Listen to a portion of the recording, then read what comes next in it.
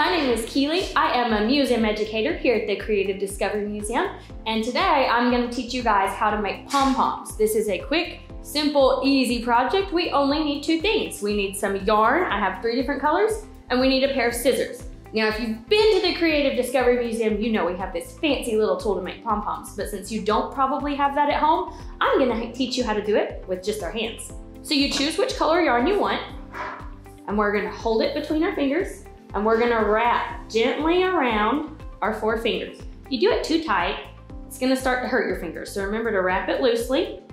The more we wrap, the fluffier our pom-pom is gonna be. I like to make really fluffy pom-poms, so I'm gonna wrap a whole lot of yarn. When you've decided that you have enough yarn on your fingers and that your pom-pom's gonna be fluffy enough, you're gonna just hold it like that, and we're gonna cut. But then we also need to cut a small piece of string to tie around the middle. So we are gonna slide this right off of our fingers.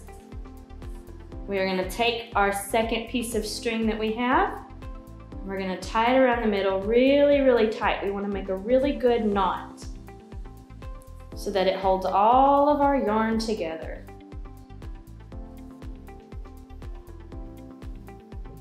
Now, for us to finish this and turn it into a pom-pom, we have to cut our loops. So that's where the scissors come into play. We can slide them right through the loops, just like that. And we gotta do that on both sides, guys.